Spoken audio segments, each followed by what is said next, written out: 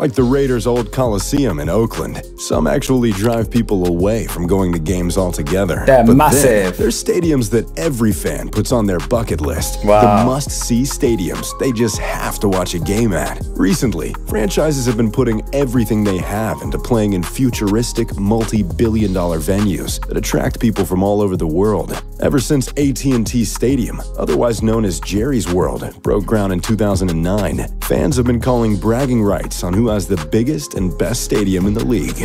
So that's something fans are competitive about now. Who's got the best? We have the best stadium. But it's all the money they put into, you know, buying tickets, sponsor, like donations, everything. They want to have something to brag about. They spend a lot of money on their, you know, when they're there. Yep. Old and new alike. Today, we take a look at the 5 best stadiums in the NFL. US Bank Stadium.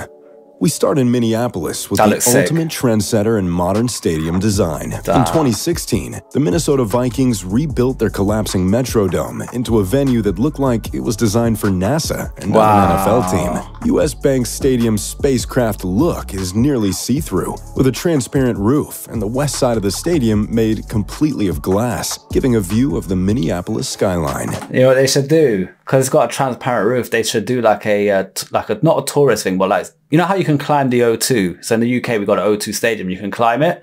And it costs money, obviously, it's like an excursion kind of thing. But they should do something where you could watch a game from the roof, so they might land you down and you could watch it bird's eye view through the glass if it's transparent enough. That'd be cool, but imagine their health and safety against that. But they can build around that. Yeah. They can put proper wall. Like, yeah, I mean, if they could do something like that, I think that'd be sick. Yeah, imagine watching the flyovers as well. It'll be popular. That'd be great, yeah.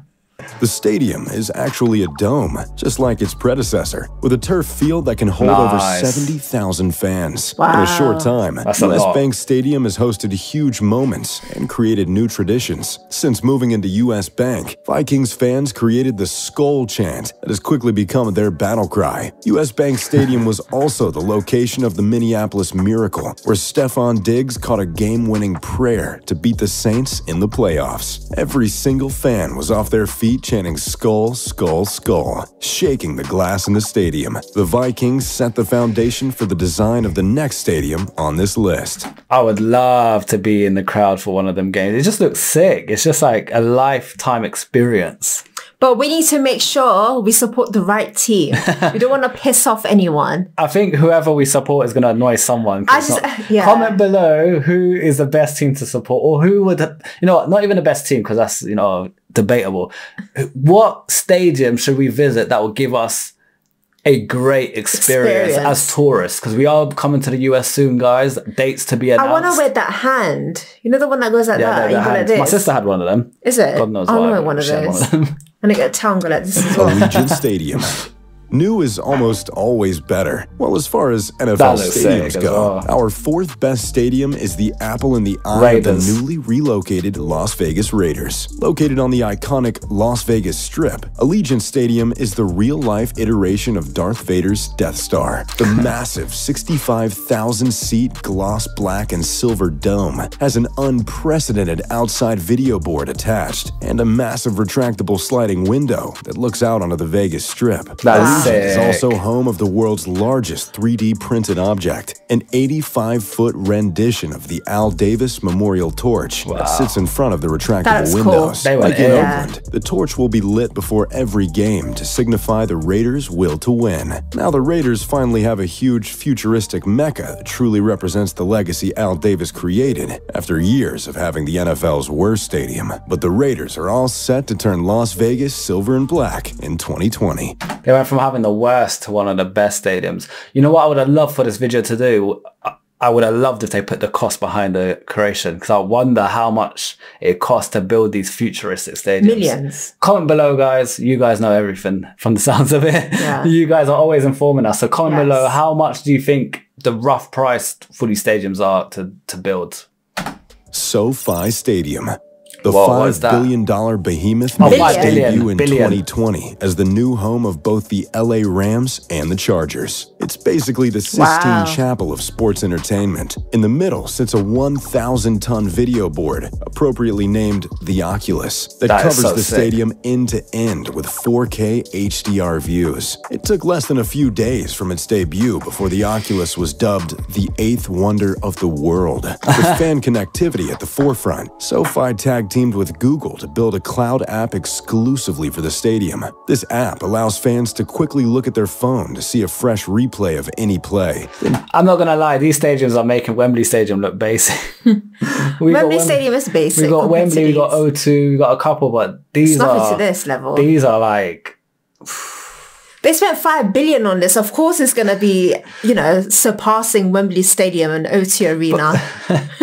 Peek at the Oculus board for the world's first 4K live production. SoFi is the most expensive stadium in history, and it took nearly 4 years to build. From the moment of its debut, we knew SoFi was going to be the most state-of-the-art technological experience to ever exist. However, SoFi Stadium isn't just a football venue. There is also a massive entertainment attachment coming in the near future. The entertainment district includes office buildings, shops, restaurants, residential units, hotels, movie theaters, and parks. In its entirety, the complex will be 3.5 times the size of the Disneyland park. So it's no surprise that Super Bowls and international events alike are flocking to have SoFi host. Imagine Super Bowl in there. Oh my day. I can't imagine how much a ticket would be to go over there. But imagine the money generated. Yeah. That is insane. The Rams and Chargers are just hoping that the new permanent home field advantage can host some big wins for them as well. CenturyLink Field. Seattle is home to one of the best fan experiences in the world. CenturyLink Field is home to the Seattle Seahawks and the 12th Man. The 12th Man is the self-proclaimed nickname for the Seahawks fans because they impact the game so much that it's like the Hawks are getting a 12th player on the field. CenturyLink's unique shape was designed with noise in mind, engineered with reflective roofs and concrete seats into an egg-like oval that acts as sound mirrors. This makes it one of the best home field advantages in sports. 72,000 people sound like hundreds of thousands inside this stadium. They went in reflective sound wall. That is, they wanted to make sure the opposition team is hearing their fans. That's mad, Yep. Say the noise at CenturyLink is like trying to play next to a jet engine. The 12s have even broken a Guinness Book of World Record for the loudest stadium twice in the past couple of years. Big plays in primetime situations have even shown up on the Richter scale, a machine used to detect earthquakes. The stadium is built for the ultimate fan experience, covering nearly every seat under a roof, so that the famous Seattle rain doesn't ruin a Seahawks victory. Nearly 90% of tickets are sold to Seahawks season ticket holders every year, proving it might just be the best fan experience in the world. Lambeau Field.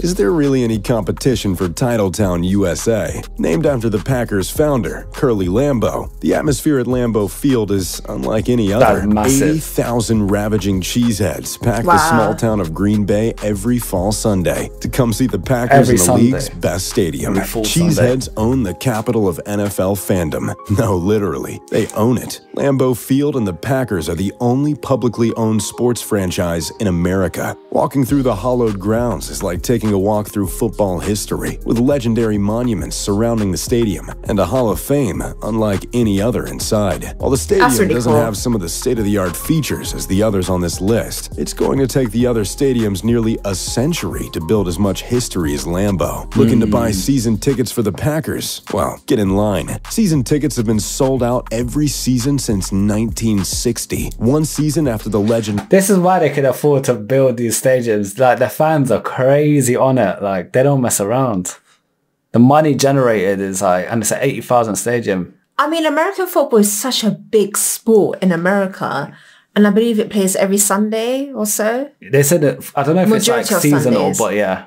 Comment below, guys, on that one. We're not sure. Oh my gosh, they take that money, reinvest into the stadium. It's just so much. It's just great, yeah. Vince Lombardi became head coach. When Green Bay babies are born, their parents put them on the 30-year wait list. Cute. Lambeau Field has given the Packers the biggest home field advantage in the NFL, an incredible 172-66 record at home. While number 5 through number 2 are all brand new stadiums, it just goes to show that sometimes old school can still Lambeau leap into first place. The NFL's best stadium isn't up for much debate, not as long as the frozen tundra still exists. So, there you have it, the 5 best stadiums in the NFL. Which one of these have you been to? And which one are you looking forward to visit in the future? Yo, them stadiums are crazy. Which one's your favorite one? You know what? As much as I like the history in the one we just watched, and I think there's another one as well that had a bit of history, I like the modern look. I like technology. So the one that had the 5 billion. The ring in the middle, and it was like, we partnered with Google. I think for me, just because of how futuristic it looks, I think that was my favorite. Also, I don't know if I think the Death Star one was different. That looked like the Death Star. I think that was 4th. That one was good as well, but I feel like the one with the ring was mad. I would like to visit that one as well. The one I said. That one stood out to me out of all of them. Yeah. But also the one that it showed last, that's something I'd like to go to as well because of the history side of it. Same, yeah. I'd want to experience it. We want to experience both. So let's see. Guys, thank you for recommending the video. Don't forget to like and subscribe. Suggest videos below. We are reading the comments and we are reacting to these videos. So keep hitting us up with them. For now, peace out. Bye.